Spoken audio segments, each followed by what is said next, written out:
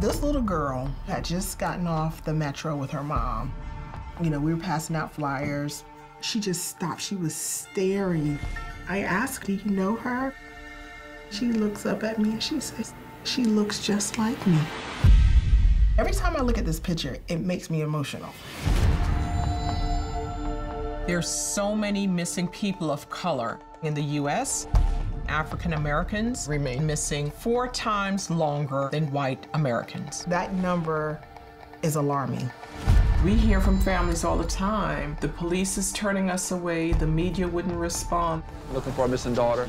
And it drove me and my sister-in-law, Natalie, to want to do something about it to help these other families. Because if not us, who? It's our job to bring them home. Thank you for calling Black and Missing Foundation. The police was like, how you know she just ain't leave? The detective kept saying she ran away. And I'm like, she didn't run away. It was like a punch in the face. When a Black person is in distress, missing, it's not a big deal to law enforcement because they don't think we have much to lose. This one always gets me just remembering when she was a little girl. You blame yourself because it's never done. My sister went missing in 2009, but all the major news stations, nobody would talk to me. Gwen Ifill coined the term missing white woman syndrome. If you don't meet those criteria, blonde hair, blue eyes, your stories are not newsworthy. Here's my niece. She's missing. Her story is just as compelling.